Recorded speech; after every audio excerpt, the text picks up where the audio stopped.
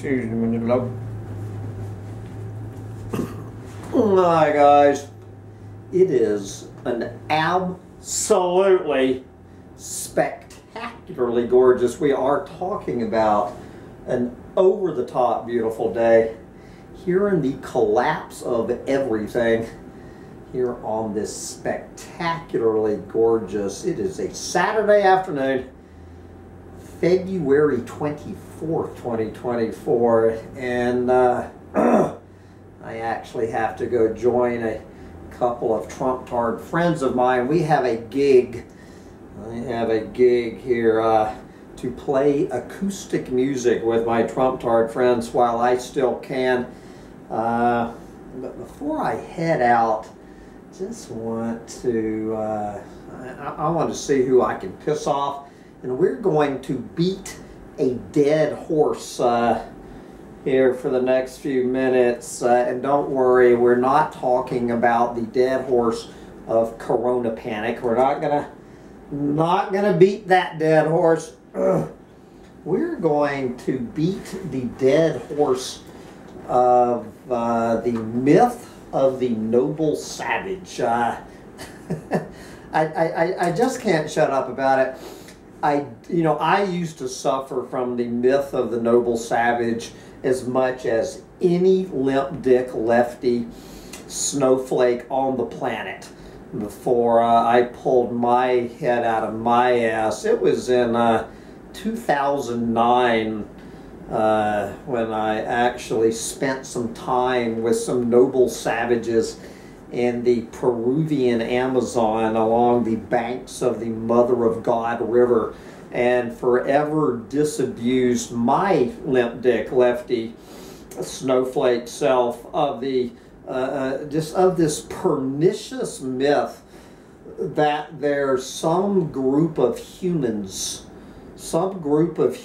on this planet that are like on some pedestal that makes them superior to the rest of humans. Well, once I got up close and personal with some of these very nice noble savages, I no longer suffer the myth.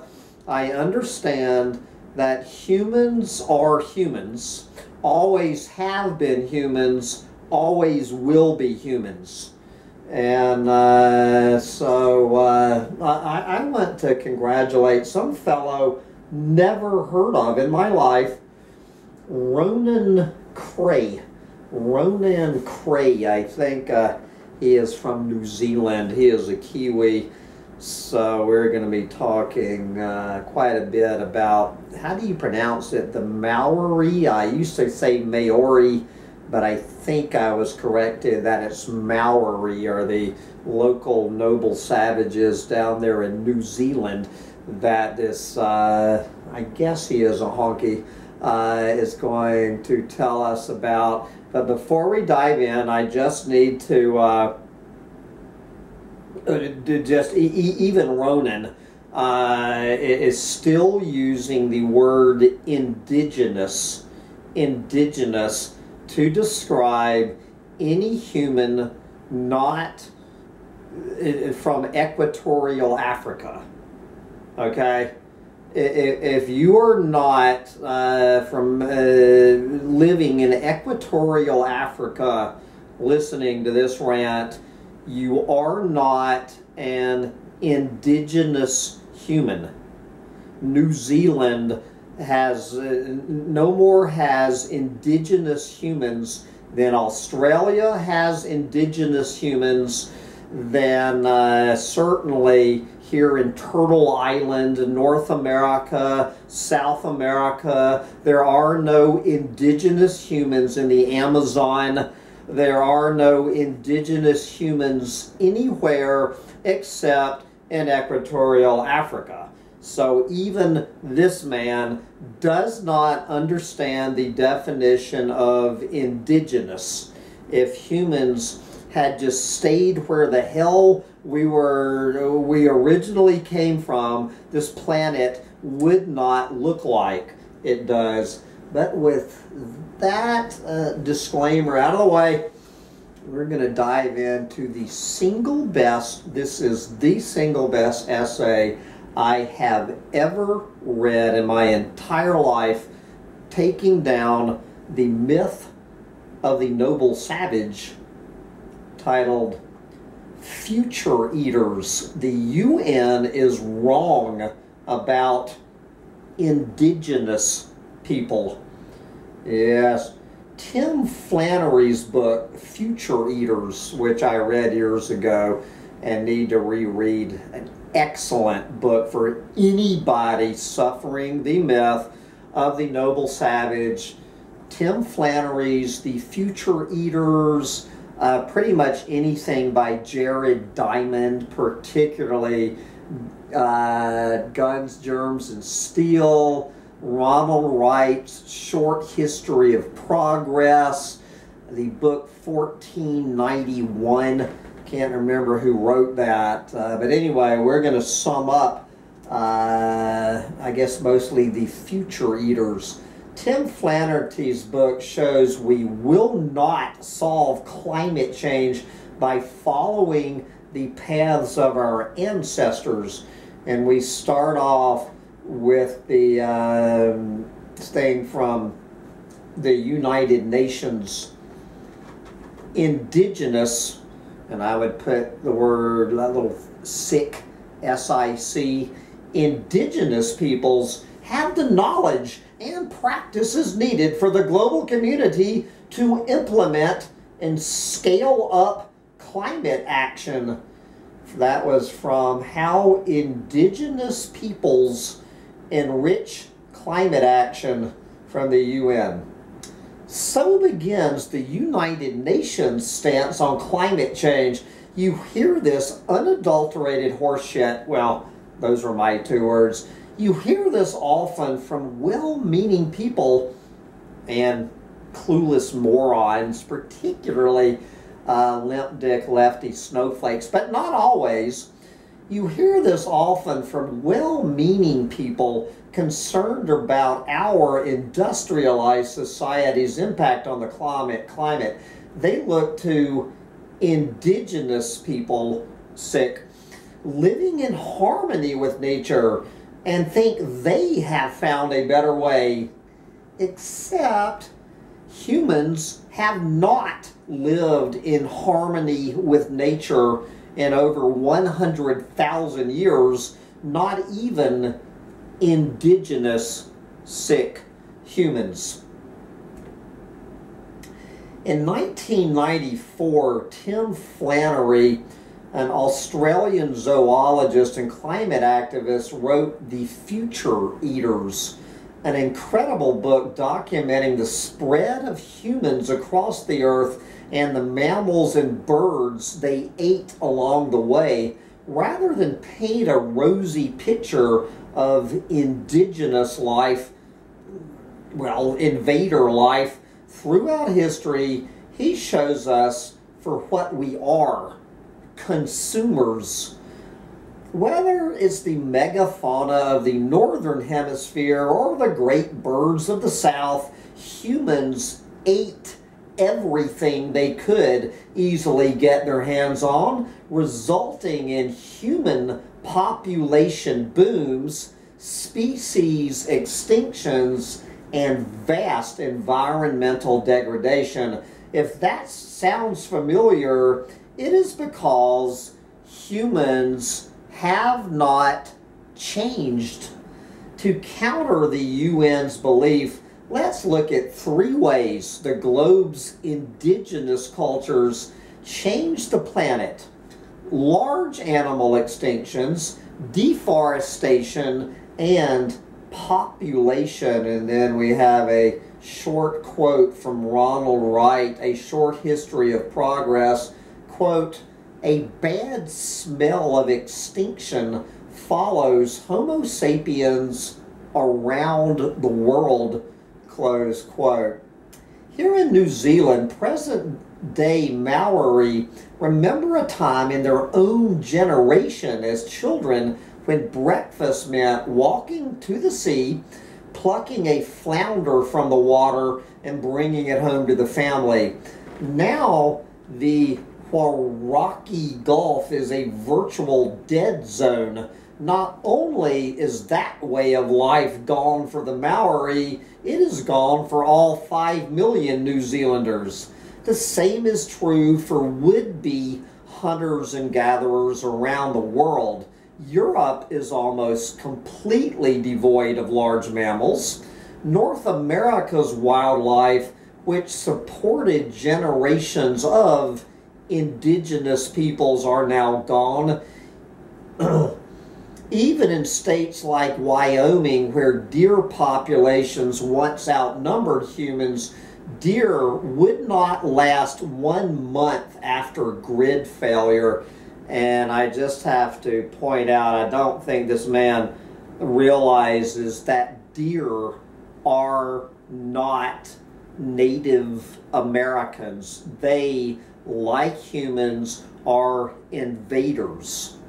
And the other thing is that I wish he would pursue about this comment about deer would not last 1 month after grid failure. This is kind of a nod to the Bill Gaede, G-A-E-D-E. Bill Gaede, his theory of the 6th mass extinction. I've interviewed Bill, I believe, twice on this channel. You can find my interviews with Bill Gaede, talking about after the collapse of global industrial civilization, you know, when the supermarket shelves are empty, the 6th mass extinction is going to be caused by humans eating, literally eating, every one of our fellow earthlings. You know, when you can't go down to the supermarket and buy one of your dead fellow earthlings to eat. They're going in the stew pot. But we're going to get back to this fine essay. Human population growth sounds the death knell of other creatures. There were only 250,000 Maori in New Zealand pre-European times. There are 5 million Kiwis, that's New Zealanders, not the bird. There are 5 million Kiwis today. The only reason Maori plucked fish from the sea was because the fish outnumbered them, and because they, meaning the Maori, had killed off the moa. When the Maori arrived in New Zealand about 800 years ago, they discovered a large flightless bird similar to the ostrich, but gigantic, 3 meters, pretty much 10 feet tall. It is believed that lacking any predators on the island, the moa did not flee from humans. Hunting them was as simple as walking up and clubbing them to death, providing roughly the same amount of meat as a whole cow. This is from Flannery's book, quote, "The moa became extinct within 300 to 400 years of the arrival of the Maori. One of the most extraordinary sights was discovered among sand dunes at Kaupakanui in the Taranaki district of the North Island.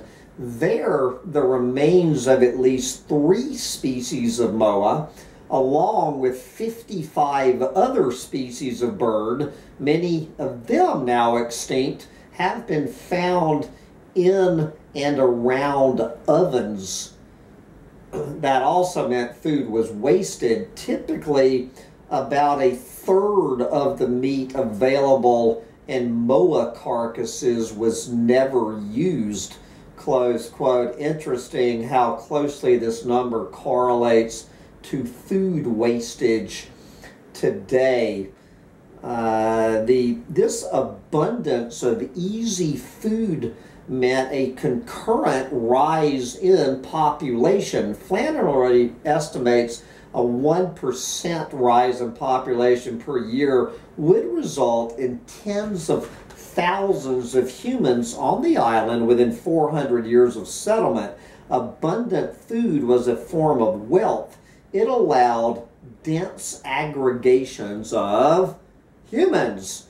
Large villages sprang up around killing and cooking sites. After extinction, those sites disappeared and humans dispersed across the island. Are those the food patterns the UN wants us to emulate? Because we're already doing that. And then he goes back with another quote from the UN. Quote, through generations of close interactions with the environment, indigenous peoples safeguard an estimated 80% of the world's remaining biodiversity, close quote. So now we're going to look at indigenous peoples and deforestation. Archaeology is filled with examples of mass slaughter and extinction following human migrations. 1,000 mammoths dead at one site, 100,000 horses at another. No sooner do humans arrive than large animals go missing. Mammoths and woolly rhinos, the giant wombat, a tortoise as large as a car, giant bison, the giant sloth. He left out the giant lemur in Madagascar, not to mention our own hominid cousins, the Neanderthal and Denisovans. Then there are the trees. It is estimated some 30% of New Zealand's trees had already been felled before Europeans arrived to finish off the task. Maori used fire to clear land for easy traverse. They used fire to select certain trees over others for the use of pollen. They burned wood for fuel. This is not unique to New Zealand. Slash and burn agriculture is a global phenomenon practiced since the Neolithic.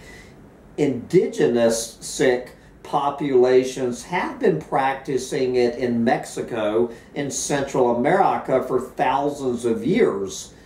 52% of the world's timber is still burned as fuel, mostly for cooking. This does not exclude rainforests.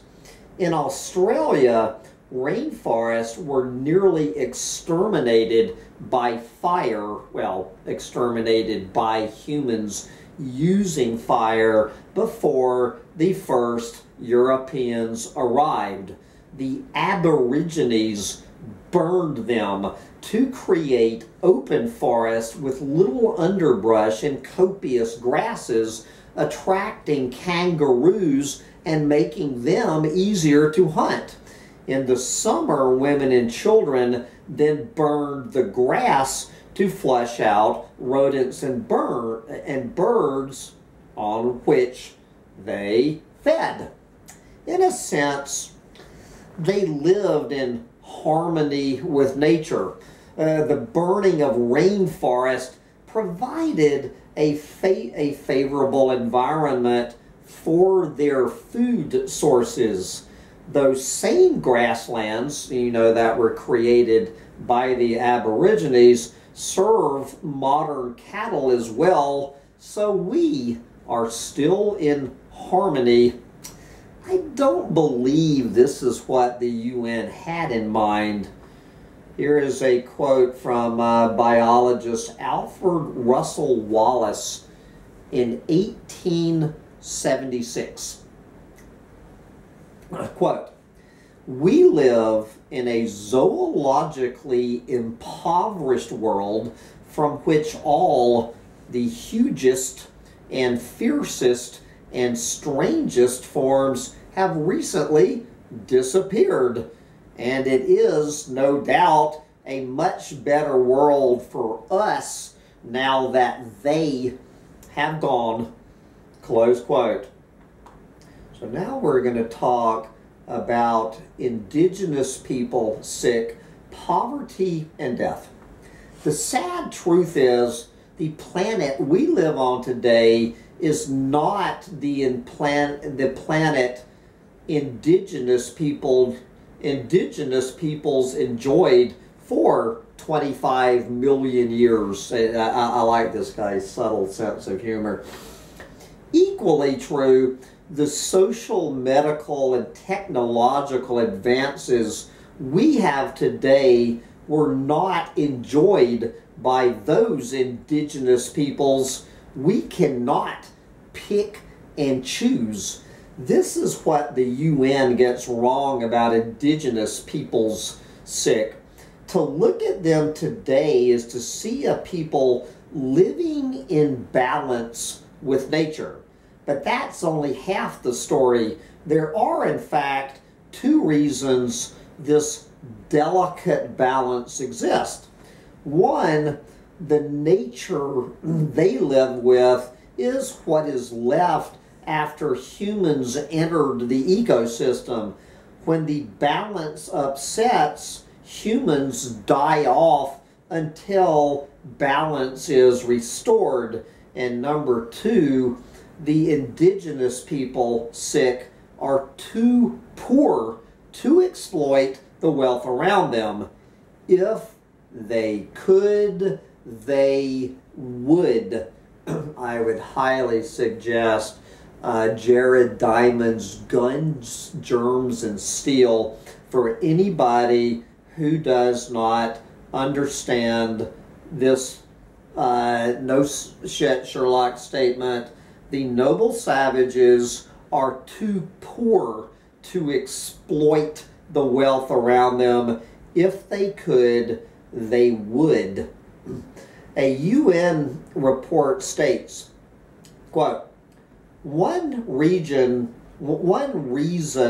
indigenous, sick, and tribal peoples tend to use less machinery and agrochemicals is because they have less access to capital, close quote. That's not stewardship, that is poverty. Should they gain access to capital, they will pursue the same growth all humans have since the beginning of time, and they have in Peru, Bolivia, and Panama. Indigenous peoples signed over 9.5 million hectares. That's close to 30 million acres of forest in a scam promising jobs and local development. This is a mustache indigenous delegate from Peru. Quote, I did not quite understand the contract. None of us really did, but they talked about creating employment and international organizations. So that gave me hope.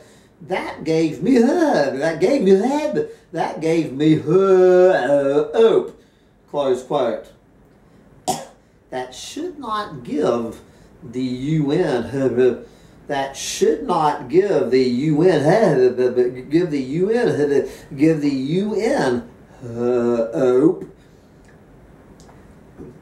Indigenous peoples, sick, have succeeded in living in harmony with their environment in one key way: dying young. They have a much lower life expectancy than adventitious peoples. Never heard the word adventitious in my entire life. In Australia, it's 8 years less. In Canada, 19 years. In Asia, where 70% of remaining indigenous peoples live, there is no such thing as an indigenous person in Asia. Life expectancy is on average 20 years less than, you know, the second wave of invaders.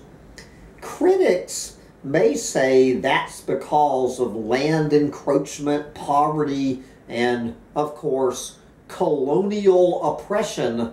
But that's not reassuring.